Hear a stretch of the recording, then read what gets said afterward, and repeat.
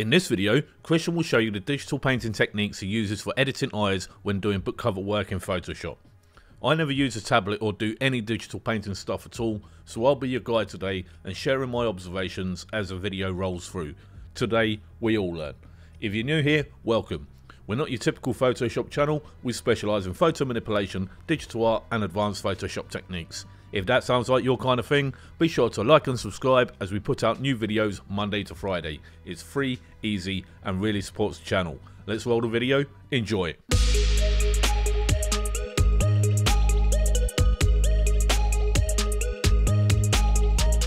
Okay, so we're rocking and rolling in real time for this one, and the artwork today is being done by Christian Bentelan, and I am your host, Dean Samid, also a book cover artist, but here alongside you to learn some bits today, as these are techniques that I never use.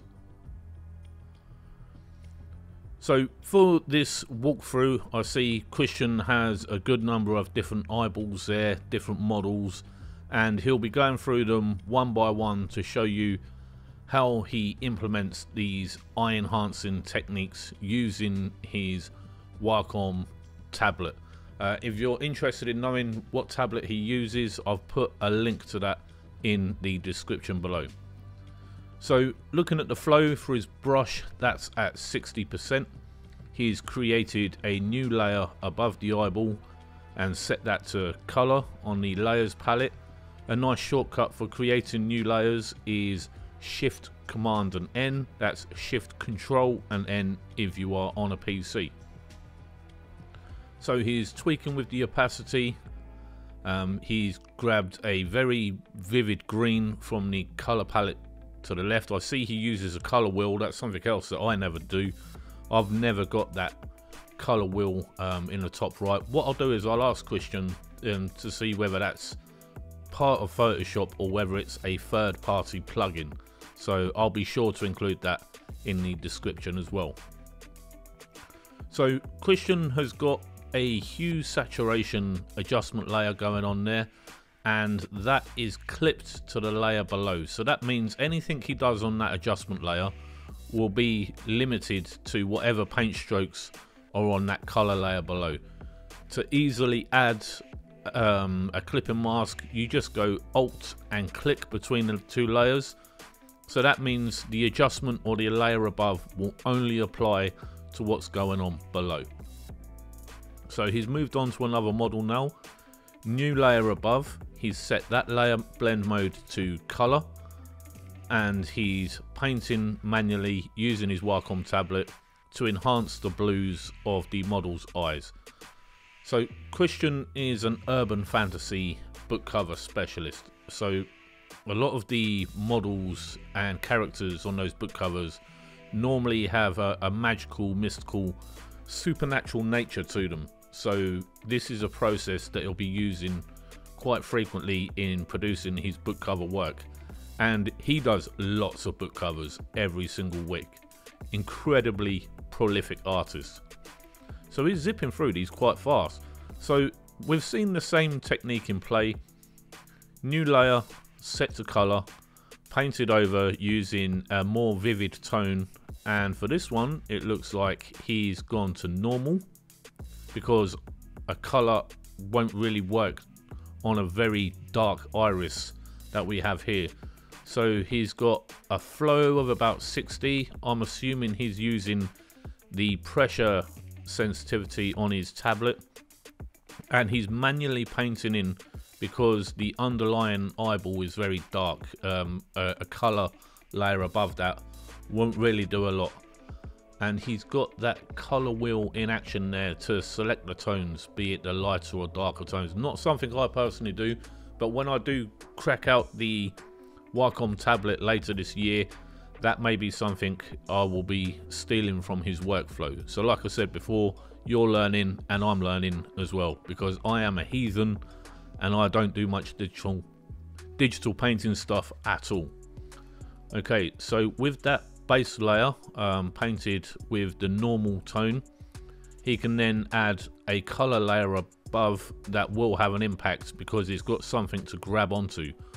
on the layer below, because he painted using normal blend mode with a flow of about 60 and probably with the pressure sensitivity on the tablet. So that's interesting that he's demonstrated a much darker eye tone to enhance it without using the old school Photoshop techniques of just duplicating it and setting it to screen, because sometimes you can get a lot of pixel degradation going on and things start to look a little bit garbled.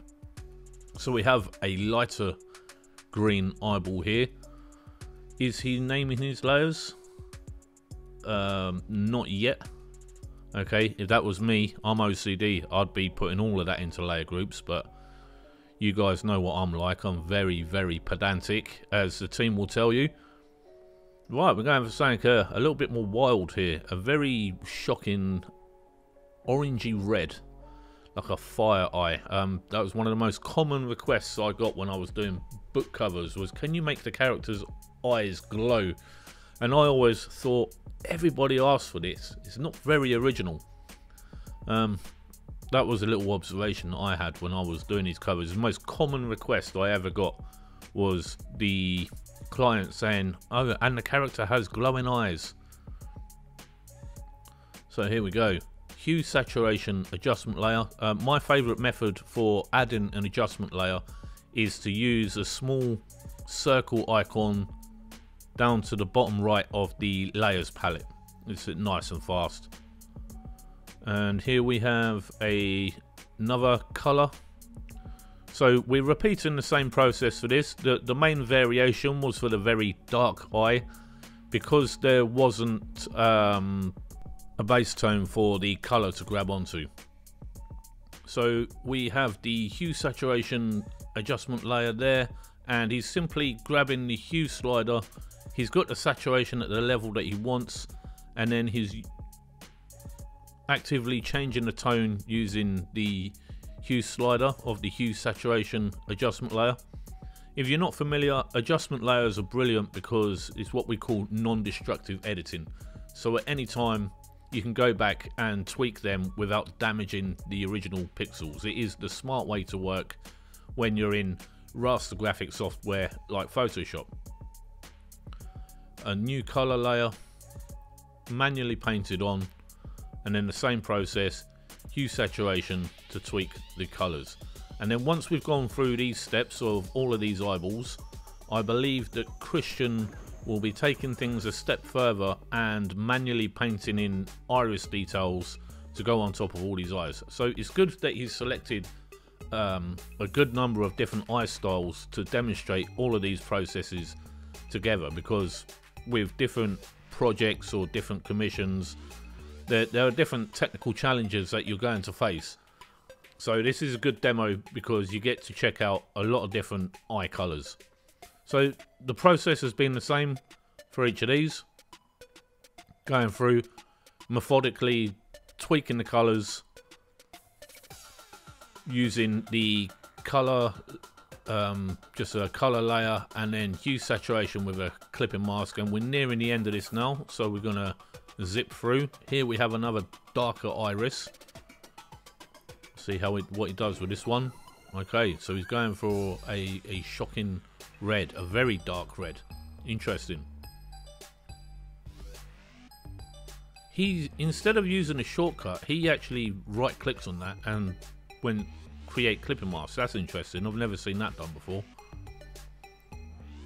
I've only just recently started using clipping masks in my own workflow. I was really late to the parade with that one. There's a lot of things I was late to the parade with, not just clipping masks. Curves, that's one I still have to get my head around. I'm a so-called Photoshop professional and I don't use curves in my workflow, so I'd be the laughing stock of the entire Photoshop community. More stylized tones here, switching through hue, checking out what works. Okay, so the base tones have been laid down for all of the eyeballs. Let's see what he does next.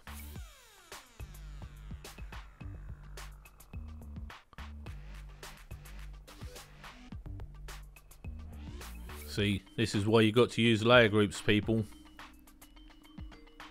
Okay, add-on. He's sampled a light tone from the iris. I can't see what brush he's selected. I know he's using the color wheel there. So up at the top left, you can see he's cycling dynamically through the brush sizes. It went from 5 to 3 to 4. I don't actually know how he's doing that. There may be a hotkey on his tablet that's allowing him, maybe he's just using the bracket keys on the keyboard.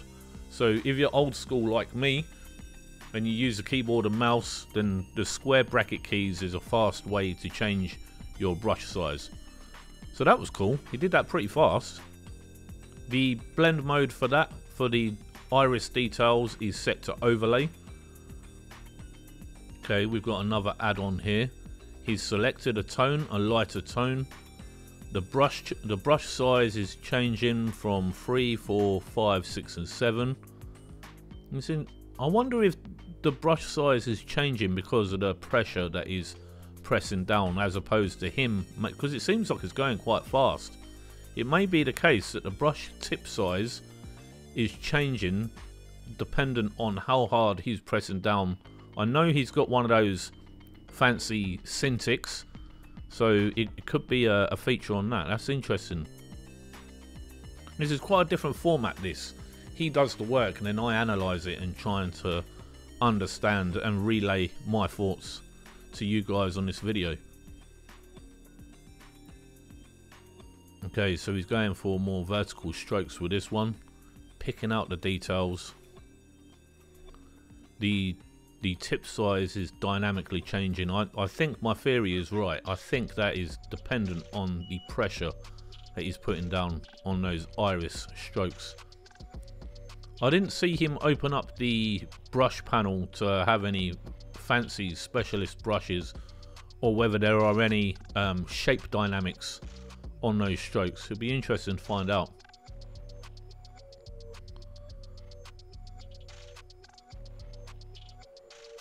What's the color tone here? So looking at the color wheel to the top right and the foreground color to the left, it's a very, very light yellow.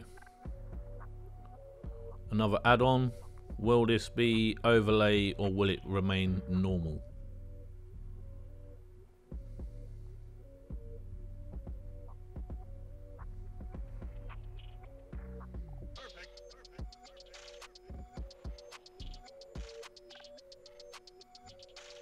That was fast. He does this so fast.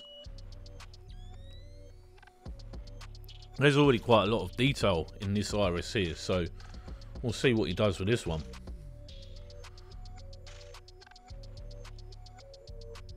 Using the color wheel, pulling out the lights, a few scratchy lines to enhance that iris, add a bit of detail to those reflective elements. And because it's a lighter shade of blue, yeah, he went quite light with that.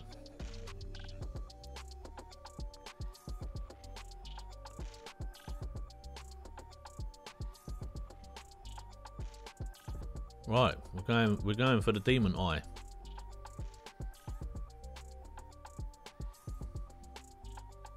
The color mode there, the layer mode, should I say, is normal, and I see he's going for like a demonic cat's eye thing going on here. And there he had some presets, so he had something set up.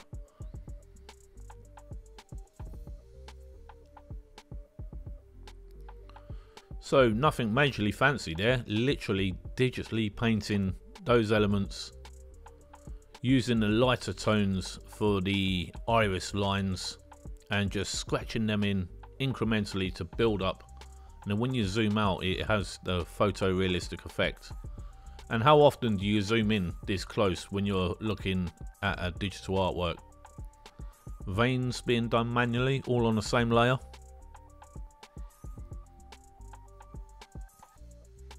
Multiply blend mode would be good for that, to really bleed that into the elements below. But it looks good the way that he's doing it, definitely. So this is the year. This is the year that I've got to get into all this stuff. Most definitely.